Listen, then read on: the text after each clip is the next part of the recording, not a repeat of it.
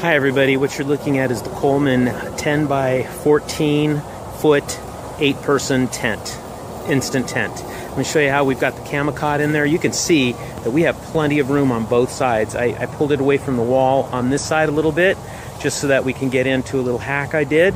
And on this side we have room easily for a 4 foot, 3 foot wide cot, and then we'd have an aisle down the middle. This is absolutely luxury. 8 people can sleep on 2 camicots side by side, and you can put more people up here in front. Let me show you the camicot real quick, and there it is. You know this part from all the videos. Now here's an important thing that I think everybody should realize. These pins must be seated. See that pin right there? So this clicks on here and this whole unit goes down. And if it's not seated, it will fall out at night. You see how it's facing out rather than up or down? Well, that's because this cot does wiggle back and forth. And if it's up or down, you leave a little space, and we've had that pin click out and collapse. So this is what I've done now as a hack so that it doesn't collapse.